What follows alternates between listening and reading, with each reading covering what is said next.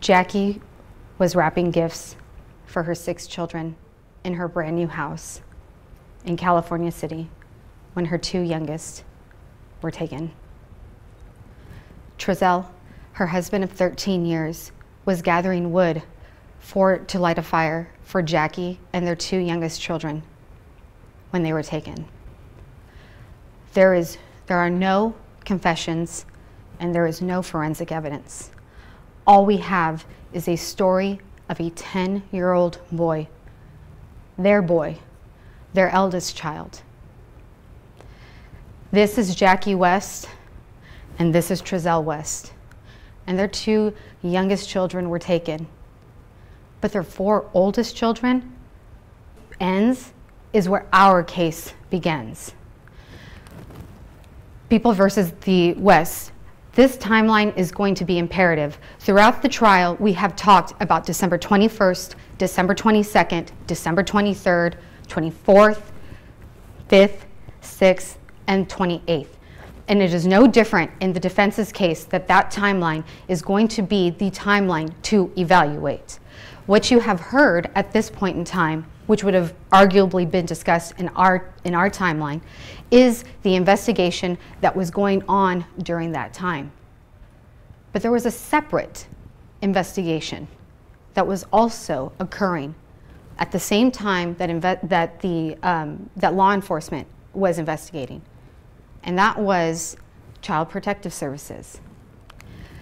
When we look at December 21st and we evaluate the incidences that are the most relevant for the defense's case, we are looking specifically at where does the priming occur with Adrian.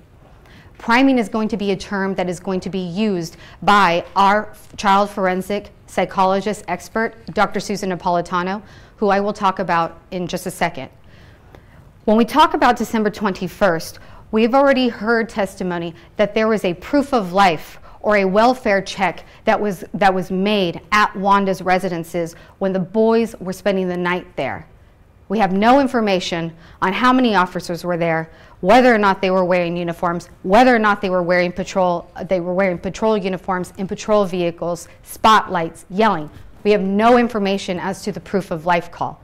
But that essentially starts the priming. When we talk about December 21st, we have another entrance from another agency where CPS has now filed this emergency out referral. But remember what the referral was only for Orson and Orrin, general neglect, because there were 4 declarative statements that were made in that referral, that they went missing, that law enforcement was there, and that there was a video of them walking down the street. And because of the information that was provided to the referral, this prompted a 10-day general neglect call.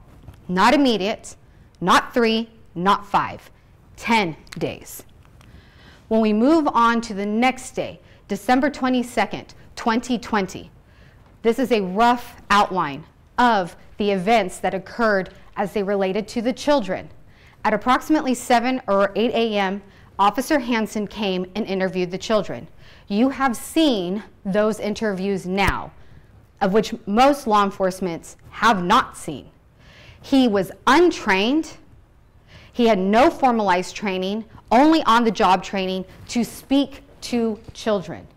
Dr. Napolitano is going to talk about the fact that an individual should have some type of training when they speak with children in order to prevent any type of implantation that can then result in false allegations or false memory.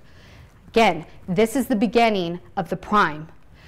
Around 10 to 11 a.m., the FBI and Wanda have now taken the boys to the Jameson Center. We have this information as provided in Sonia Barton's first interview.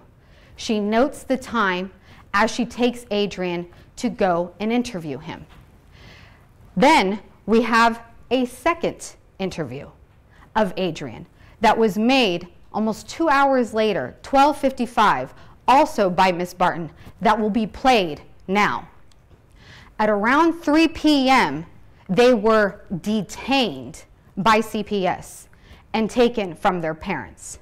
Some of you may recall the testimony that was already been provided by Clifton Taylor, the importance of a detainment and that a forensic interview happens after a detainment, because if not, the case, the juvenile dependency case, would be dismissed. Stakes were running high for CPS. On December 23rd, the next sort of priming is that we now know that Sonia Barton, and court social worker Pamela Castillo are involved in text communications. We addressed that with Miss Barton because the importance of objectivity and a neutral mindset for a forensic interviewer is of the utmost importance, as will also be discussed by Dr. Napolitano. We know now that on December 23rd, the FBI went and did ground penetrating radar into the home of Aspen, of which there was no evidence, no human remains found. We also know that on December 23rd, the van was forensically analyzed by Mr. Bianca and Miss Brown, of which there was no forensic evidence found. December 23rd is when the filing of this juvenile proceeding now takes it into the court system for the juvenile round, or when the detainment is officially filed. The boys are not going back to Wanda. They are not going back to the West residence. 25th, 26th, 27th. We have nothing. But remember when we talked about the first report with Sonia Barton, and we talked about how important that sometimes reporting in a caregiver situation or with another parent oftentimes goes without a report. So we do not know what, if any, information is going on within those 4 days. But what we do know, according to Adrian, is that he has access to an iPad, he has access to the internet, and he has access to find information about this case. And then the 28th occurs. We will know that at 8 a.m. there is a juvenile dependency matter going on in which court social worker Pamela Castillo is present along with the Wests. We will know that approximately around 9 a.m. there is some communication about the detention having issues with the initial contact. And then at 11 a.m. there is the first communication from Sonia Barton to Officer Hansen. You will later learn that in these delivered service logs, these are like reports akin to police reports that are kept by CPS, that Miss Castillo tried to make contact with Officer Hansen and did not, and at a later point in time had only contacted the FBI, which then she lied to Officer Hansen that she had had any communication with any law enforcement at all. And then approximately 3:36 is Adrian's third interview. We have heard no circumstances in which or how that first report was made. Who was present? When were they present? How were they present? Where were they present? Whether or not he had received any information prior to hand, whether or not Miss Maribel Moreno was emotional. And all of this is going to be evaluated and examined by our expert, Dr. Susan Napolitano. She is a child forensic psychologist leading in her field for nearly 30 years. But unlike other experts, Dr. Napolitano has a unique perspective in that at one point in time, she too was a forensic interviewer. And now she examines forensic interviews at the bequest of the prosecution, the defense, the FBI, post-criminal or post-exoneration convictions. Her background is exemplary. She has had numerous numerous amount of time regarding training, peer review, and articles, written articles. When we talk about Dr. Napolitano, she is going to first talk about the history of forensic interviews. Why is it so important? Well, because the history of the forensic interview starts in the 1980s and the 1990s, with a slew of cases that were mass hysteria, child sex abuse cases, the McMartin cases. But not only did that case occur, but Kern County, we uniquely sit in the history of forensic interviews with the Stoll case. It still remains the largest and longest and most expensive trial in the state of California. In those cases, these specific cases that have come as a result of forensic interviews, nearly all of them have now since been exonerated. So she is going to talk about the importance of the history of forensic interviews and how it changed the landscape, the policies, the procedures, and what is needed for a good forensic interviewer. Because at the end of the day, the only goal for a forensic interviewer is to be in a fact-finding mission. Confirmation bias is another topic that she will talk about, and how confirmation bias will seep into an investigation and ultimately bleed over to the forensic interviewer when it is there. Confirmation bias, if you're not looking for it, you won't see it. That's essentially what confirmation bias is. If you intend on only seeing one aspect of a case, you will miss everything else, like used diapers. So she is going to talk about the importance of confirmation bias and how when it initiates or is the inception of an investigation, that it can then permeate into the rest, which ultimately can lead into a forensic interviewer. And as a result of that, she will state that this misinformation can then blend into the interview with the child.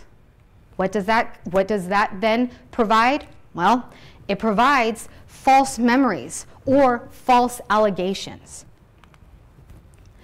In reviewing the totality of the interviews that Dr. Napolitano is going to testify, she is going to look at certain data points. The outline that has already been addressed is an outline or a data point in which she is going to review. But she is going to take into consideration Hanson's videos, as in 1 and 2.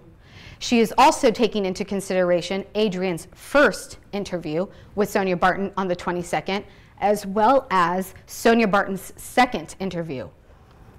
What she is going to say, what she's going to testify to, is that Sonia Barton's second interview is an inherently suggestible, that she is browbeating the child until they can acquiesce into what she wants him to say.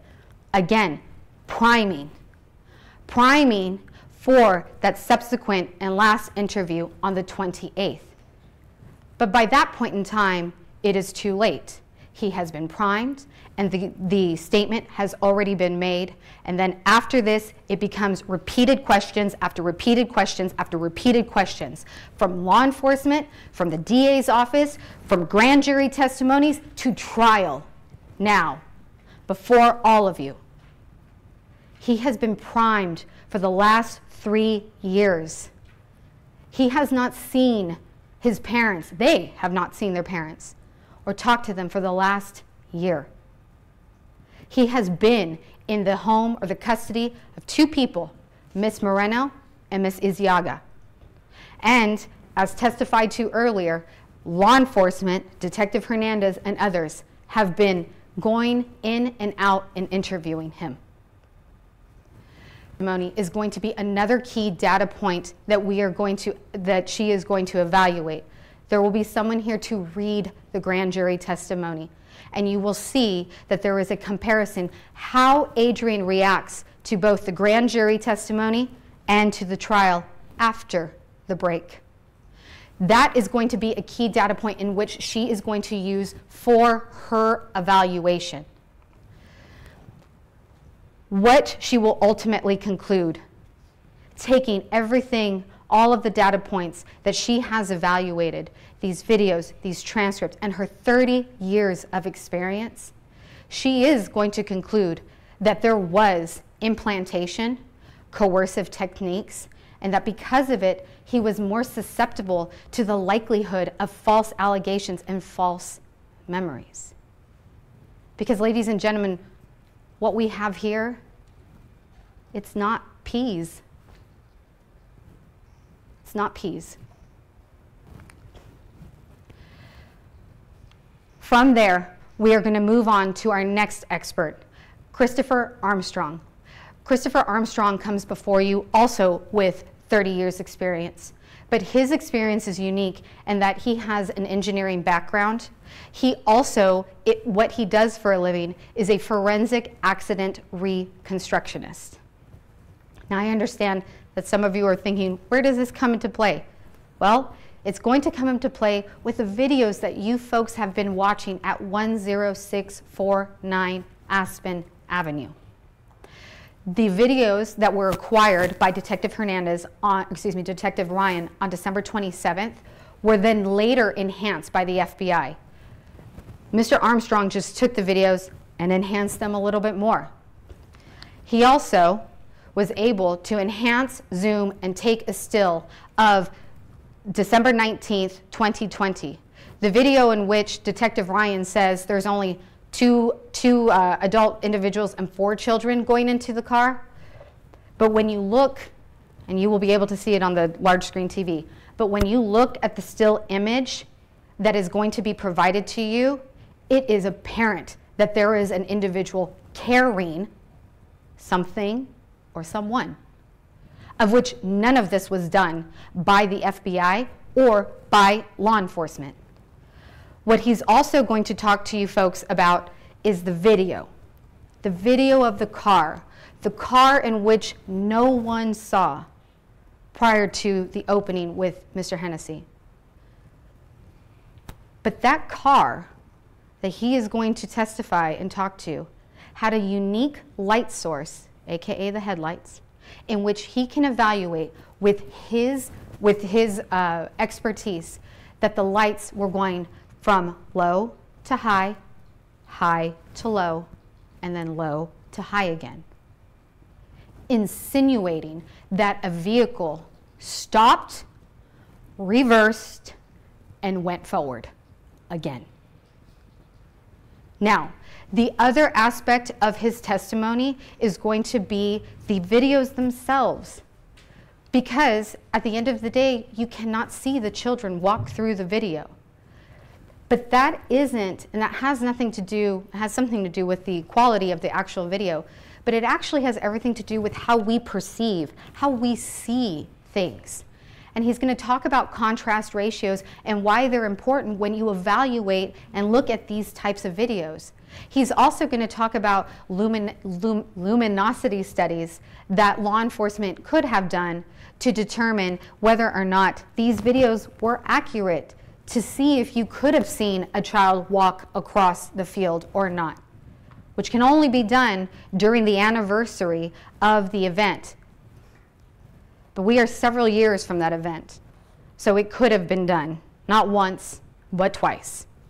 He is going to talk about how the contrast ratios in videos, that the way that a person dresses, their stature, their ethnicity, will all be data points in which he will take into consideration when he's evaluating those videos.